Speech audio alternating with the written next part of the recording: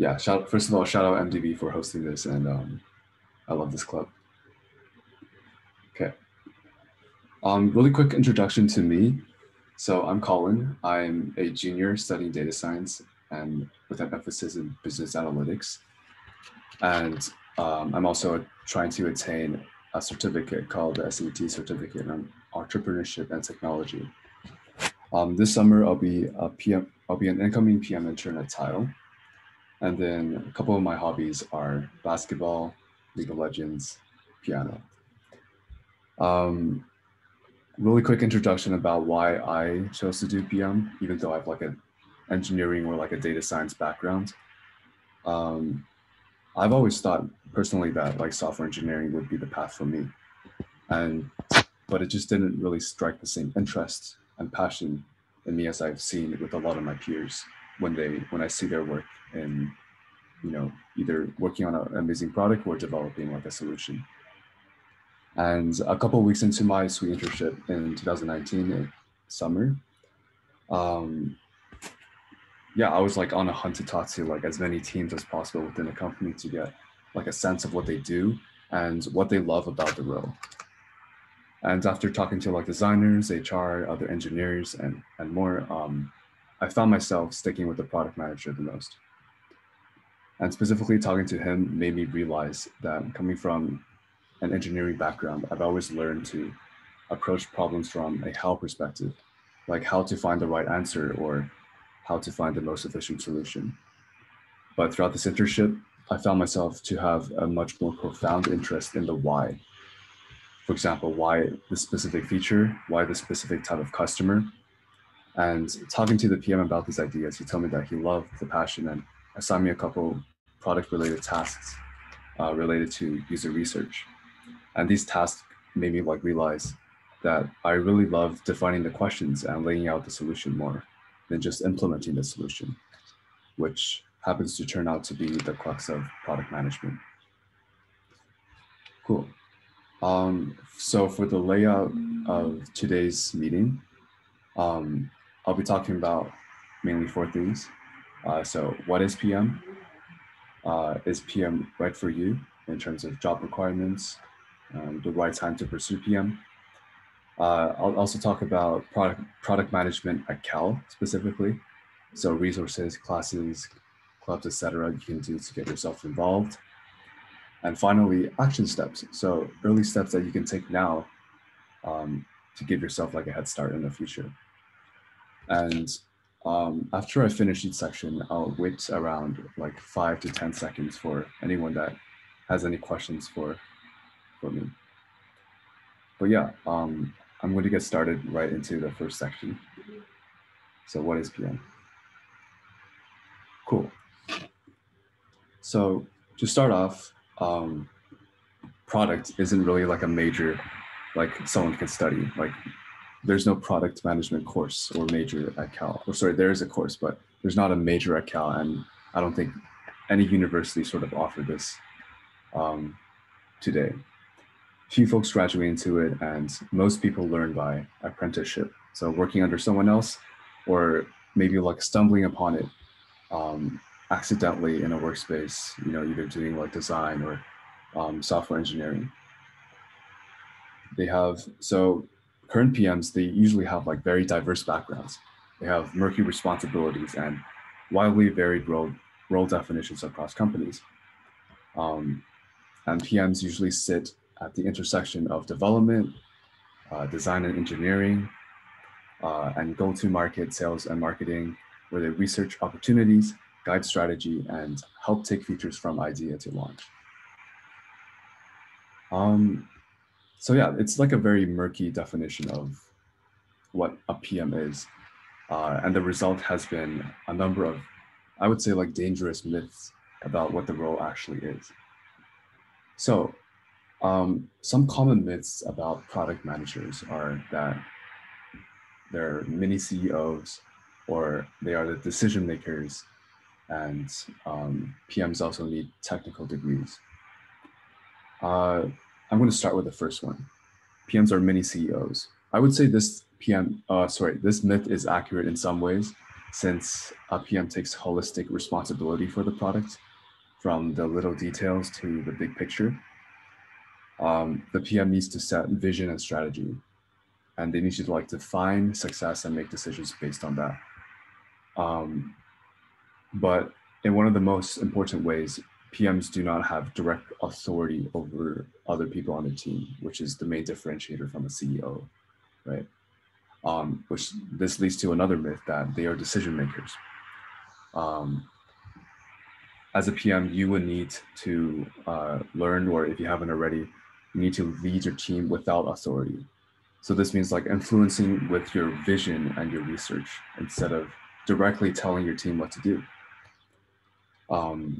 PMs are really respected at most companies, but they're not more respected than engineers. PMs should lay out the well-researched trade-offs. They need to set timetables, structure great discussions, but only in rare situations do they actually make the call. And the final myth was that PMs actually need technical degrees to land the job or to actually do the right work. But PMs do need to have like a certain deep curiosity about the underlying technology behind the products and the projects. They need to have some sort of humility about the details and the ability to, I would say, like develop strong partnerships with engineering, but they don't actually need to have a direct degree in engineering. Moving on, so a lot of people or a point of discussion that I hear a lot is there's many different types of PMs, and some people think of program managers, some people think of project managers, and what we'll be talking about today is product. And I'll be talking about like a really brief overview of what each are and their main like differentiators. So a product manager is like you are in charge of a product, which is anything that can be offered in the market to solve a problem or satisfy a need. It varies from like a service or software to even a physical product. And responsibilities of a product manager includes like planning, research, forecasting, and production.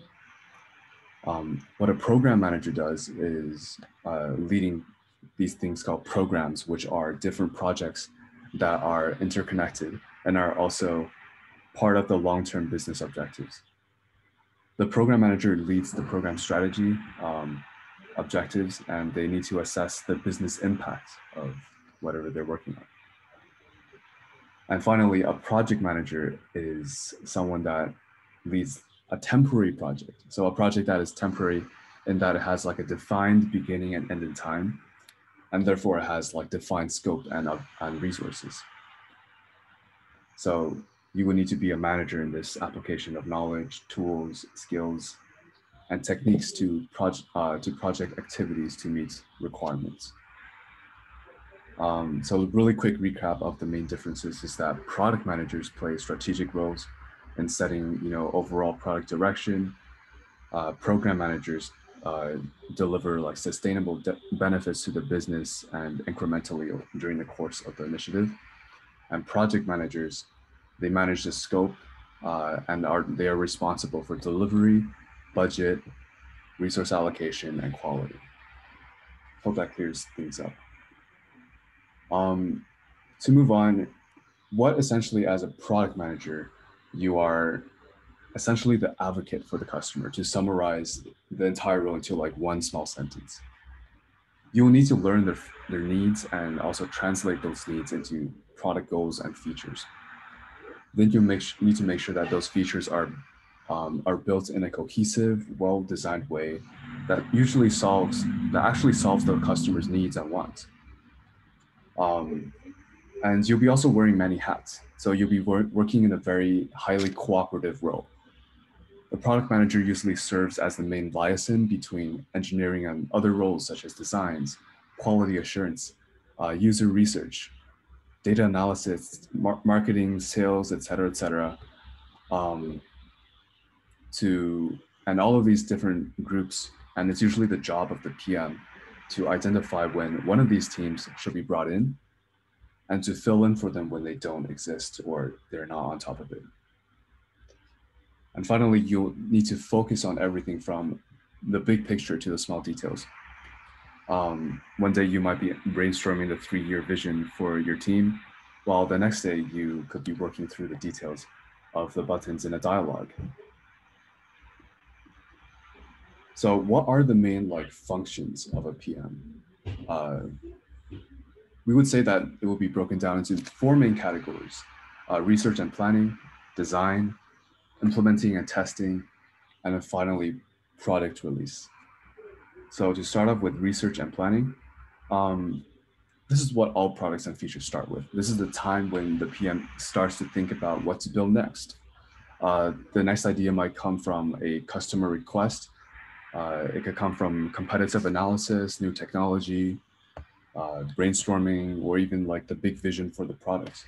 And depending on what that is and the scope of the role, a big part of the PM's job is creating a product roadmap, which means figuring out a cohesive long-term plan for the team. Then the PM needs to choose a feature set. What a feature set is basically they need to talk out all possible sources to create a large list of potential features for development work. And then based on factors, such as like I said before, customer needs, competitive landscape, etc., they need to prioritize these features from the most important to the least important.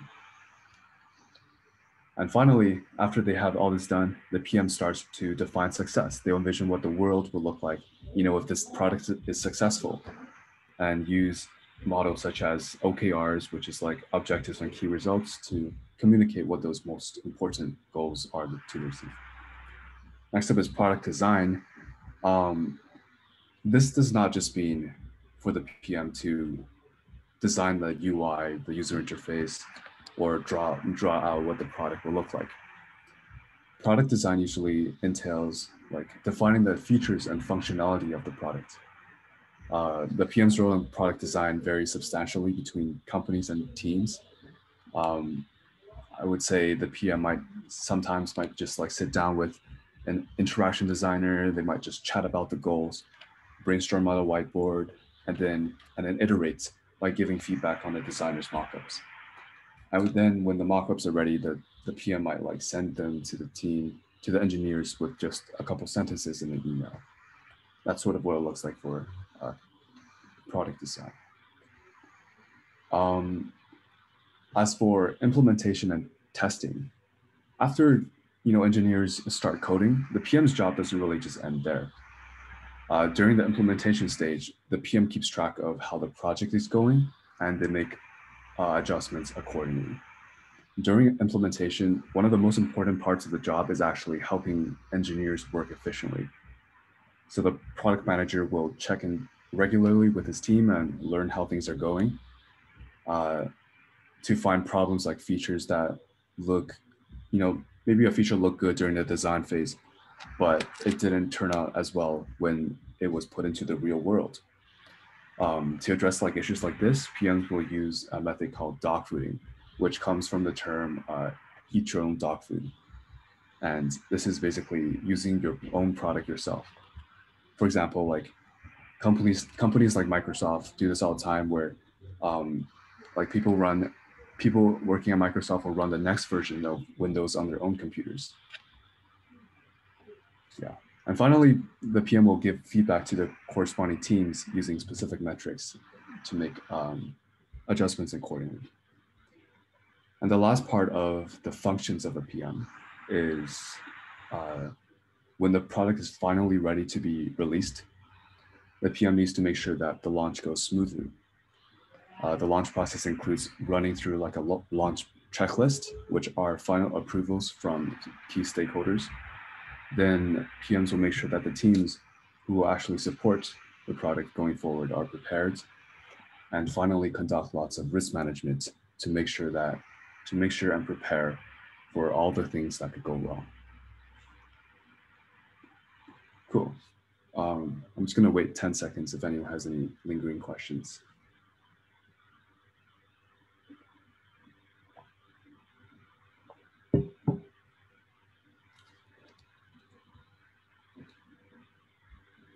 Perfect. The second section for this presentation is PM right for you? So I'll talk about a couple like job requirements. Is there even a right time to pursue product management? Yeah, let's jump into it.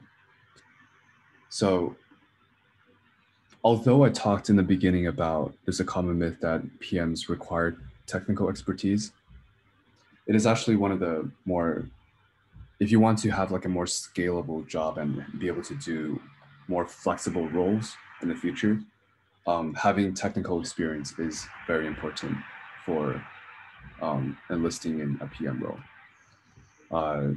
In fact, many PM roles list like a requirement in their job descriptions for a degree in engineering, such as computer science, data science, etc., or something along that tangent.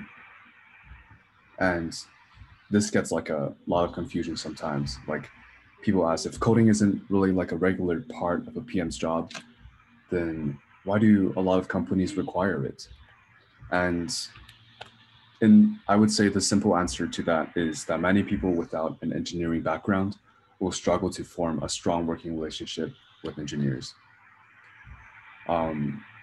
Basically, all of these like PM skills or whatsoever soft skills that they have will go to waste if the PM alienates his engineers and really can't earn their respect or understand their perspective. PM, I would say, is a job where you need to like lead without authority, and the only way to do that is to bring the team on board with your vision.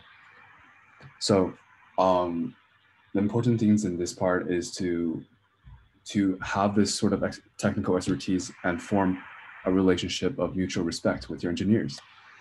Companies almost always hire a product manager to join a team of engineers who already work for the company.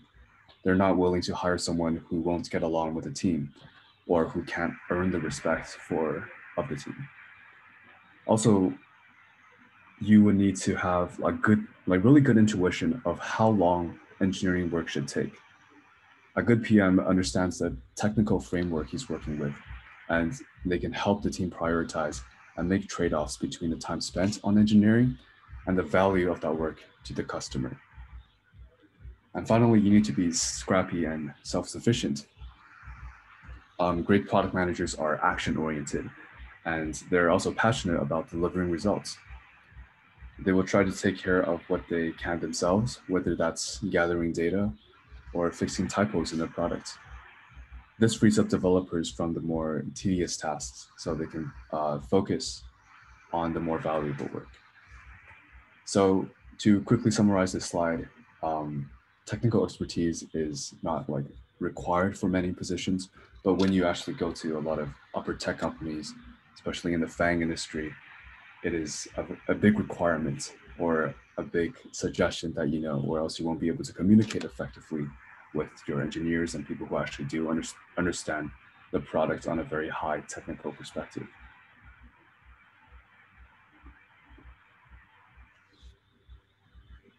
Moving on, I'll talk a little bit about transitioning to PM because this is a very like common topic and common role from a lot of people that I've talked to, especially in engineering or design. Maybe like three to 5 years down the line, a lot of people might have plans to, you know, move up and transition into product management.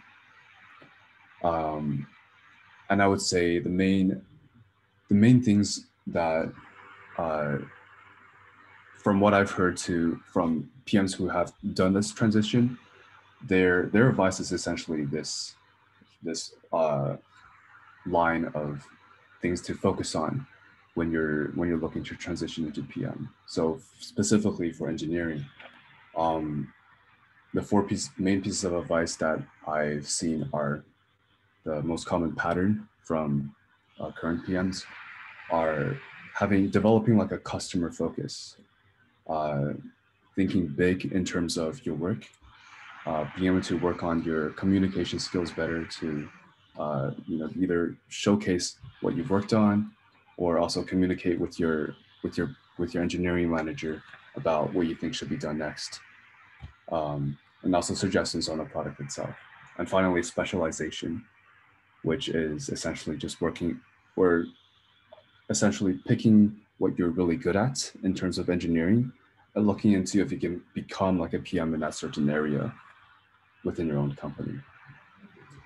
If you're part of design, two common pieces of advice are practicing prioritization. So prioritizing which features to put out first is very easy to when you're designing like a wireframe or a mock-up to come up with a lot of interesting features that you think could be done. But within the scope of time and also like resources, what exactly should be prioritized so that the business goals could be achieved in the shortest amount of time. And then also sharpening your analytics too. Whoops. And in terms of other roles, if you're not part of engineering and design, three common pieces of advice are becoming more business savvy. So this could include taking a couple business classes at Berkeley, or basically reading a couple business books, or also honing your, I guess, experience in the industry and developing that industry expertise. And also, if you're already working within a certain company, how can you be helpful if you are that sort of product manager for your own team? What sort of benefits can you give in the current state? Cool. My next topic will be PM at Cal, and I'll wait 5 to 10 seconds if anyone has any questions.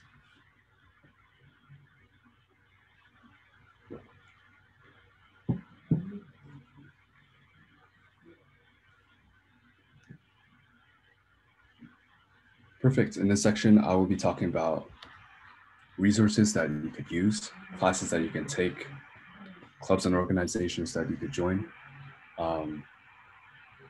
to pursue more product management experience at UC Berkeley. And this is just from my experience to give a disclaimer. There might be a lot more, but these are the ones that I've personally felt or think are helpful.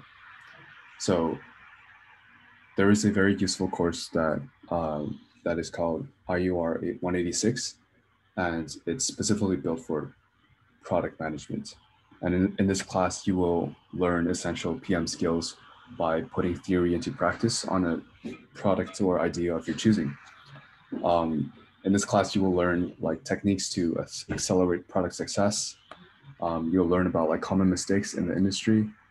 You'll work in a team of students comprising from like engineering, business, design, etc. And for the project that you will have throughout the semester, it will simulate real-world cross-functional environments where people with different skills will collaborate to build a successful product. So I would highly recommend this class if you're sort of looking into how to become a good PM. But as a disclaimer, this class will not prepare you for the interview process of a PM, which we'll talk about a bit later. For the product management program at UC Berkeley, this is a program that's built by the Berkeley Executive Education industry.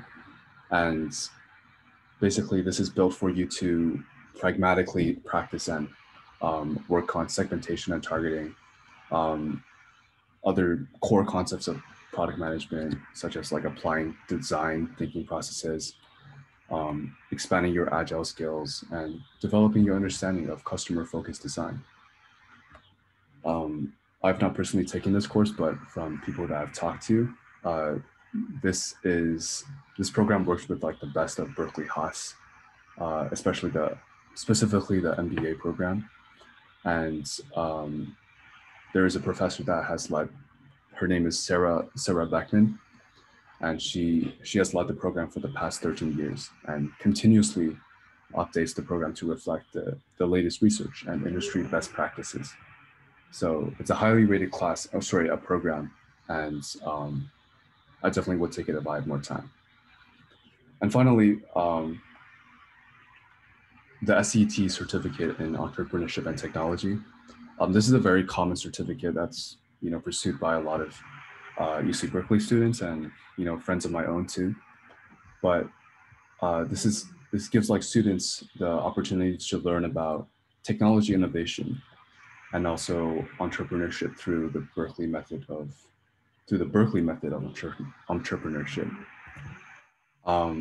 So in these classes that you can choose from, there's I believe you only need 6 units to basically get the certificate.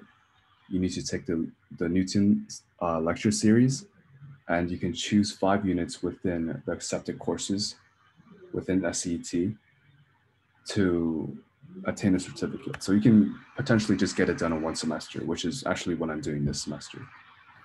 But it's a super useful and insightful course, no matter what courses you choose to take within those 5 units. I chose to take 186 product management, but all of them will prepare you and to become, or I guess, become more innovative leaders in your industry, jobs, or ventures, regardless of the field.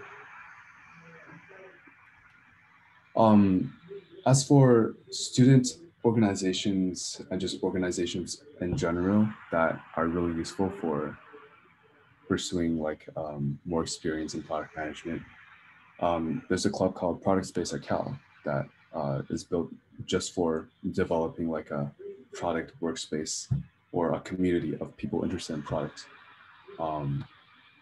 And even mobile developers at Berkeley, if you're sort of interested in product, you could get on a contract team and think about iterations of what would be the best way to build like a mobile product for your client.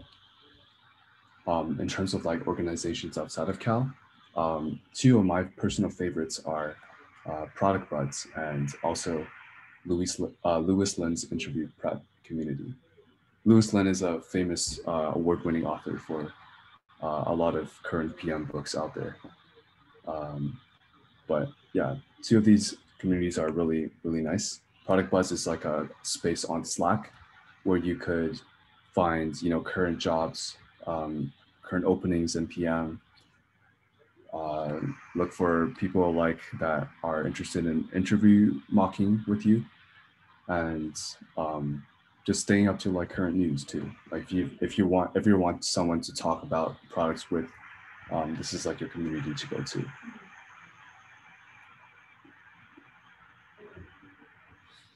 Perfect.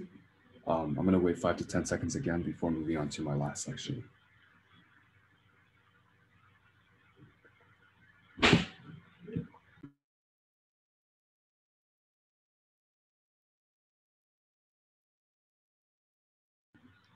Cool. So if you ask interviewers what they look for in PM candidates, they'll usually say that they're looking for smart people who get stuff done, which is a very broad term. But the requirements list will be more detailed, but it will ultimately boil down to two main criteria. So can you be trusted to make the right decisions? And can you push through all of the potential roadblocks to deliver a great product? You will want to focus on these criteria when you are thinking about what kinds of experiences to acquire.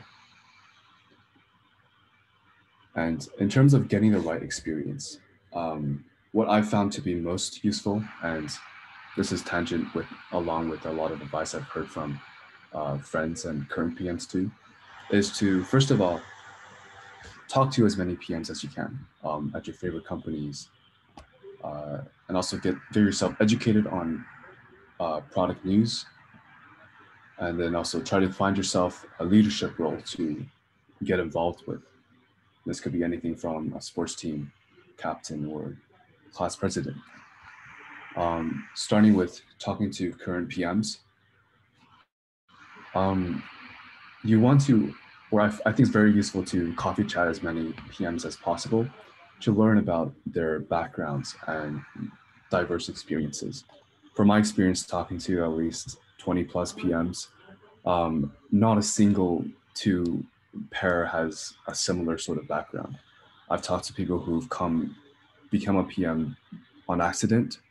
I've talked to a person who became a PM when they started off as the customer support caller. They come from like a lot of different sort of roots, and it's always super interesting to learn how they became or got to that position. So I would recommend it's very useful to ask them insightful questions and also share your, as well as share your experiences about why you are interested in product. And as a plus, current PMs can give you referrals, and they could even be a part of recruitment. Surprisingly, one time I was talking to this one PM, and I was asking about current openings in the role, and it happened to be that the role I applied to was directly under the PM that I was talking to's team. So he was the principal product manager for that team, and because of that, he gave me like a referral for the recruitment process, and I was much more accelerated. So you never know who you could be talking to, and if you ever strike like a jackpot like that, this could be super useful for your, I guess, your professional development as well. Next would be, like I said, honing your product sense. From my personal experience and also talking to a couple of PMs too, the four main things that I think are really useful are reading tech and product newsletters, talking about product with your friends, building side projects that you find great fun and impact in, and finally, listening to product podcasts too. So a couple good examples that I personally use for product newsletters are the TLDR newsletter, Robinhood Snacks, the Accelerated newsletter, and also the Morning Brew.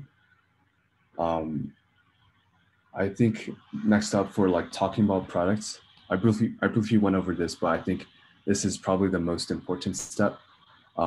If you can find a friend who's equally passionate or interested about like current product news, big company decisions, etc., with you, and if you talk about that, maybe every morning, this will exponentially hone your product sense, and this will prepare you so well for a possible upcoming interview.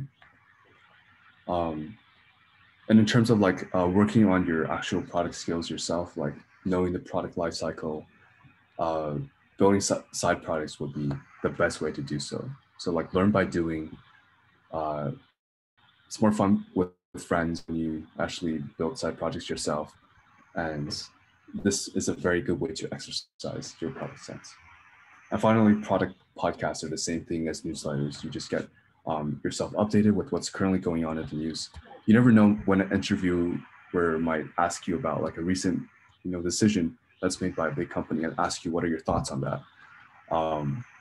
So it's very useful and very beneficial for those type of interviews to be very updated, to listen to podcasts and read lots of newsletters. And finally, when I taught taking on leadership positions, so this could either be taking on a role on a executive team, and set goals for that. So treat that experience like a PM position. Set like certain product goals at the start. Treat the incremental process like a product lifecycle, and etc. I think that's a really good way for you to build upon experience. And hackathons for side projects are extremely fun experiences for you to build project experience and also meet new people too. I've personally been to 5 in my college career, and I would say those are like some of the biggest highlights of my college experience, like period. Just getting to like meet new people, go through like ups and downs with your friends or even strangers, and be able to like make something that you can present, potentially win a prize, and also maybe put it on your resume. And finally, the last topic that I would like to touch on is the PM interview process. So those of you who are in software engineering or some sort of engineering backgrounds, just like in software engineering, the PM interview process actually has like literal relation to the actual job that of a PM itself. But that's just the unfortunate reality of it. But to best prepare yourself for the different types of interview questions that you could get, study the different types, the common questions that people usually ask, and watch YouTube examples of best ways to answer those questions. There's like very famous mock interviews that are posted online from like either Facebook or Google from their APM programs that are very, very insightful for what is the best way to answer those questions.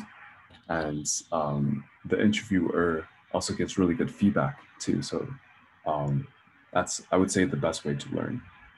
Another really good way is to just mock interview with your friends.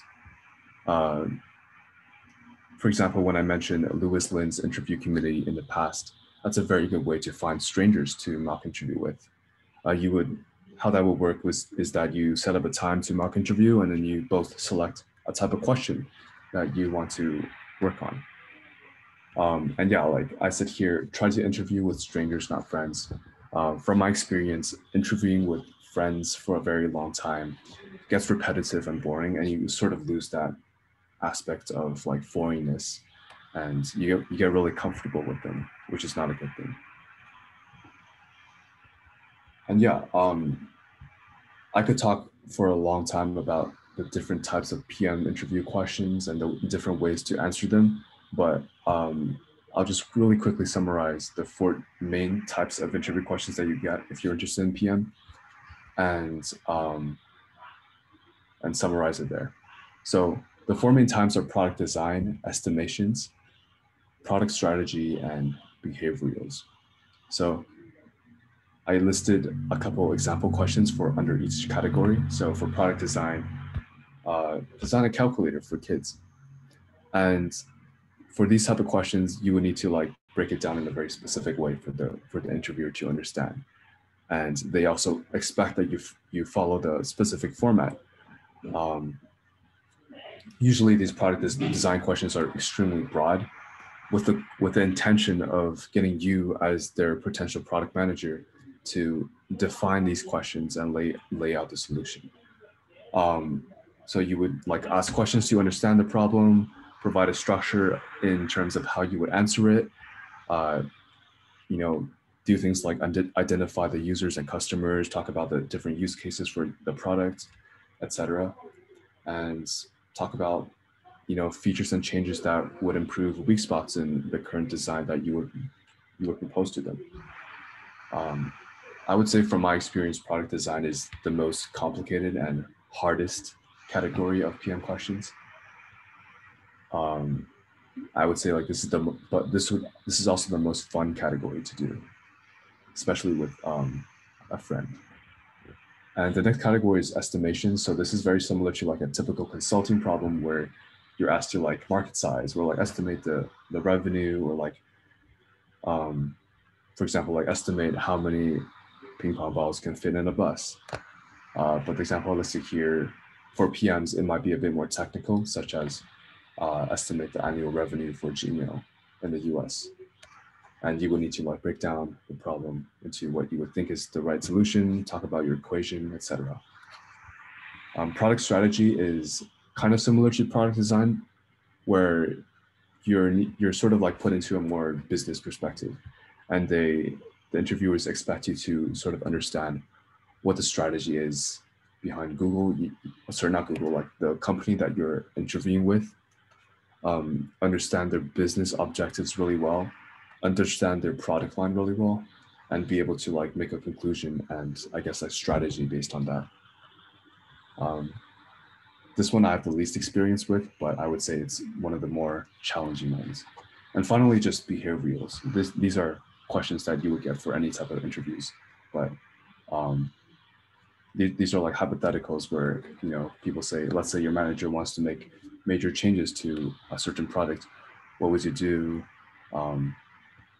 It will range from like those type of questions to questions like, tell me about yourself, or tell me about a product that you worked on, tell me about your favorite product, etc. But yeah, I think this essentially summarizes my presentation on product management. thank you all for coming, and let me know if you have any questions, but that's it for me.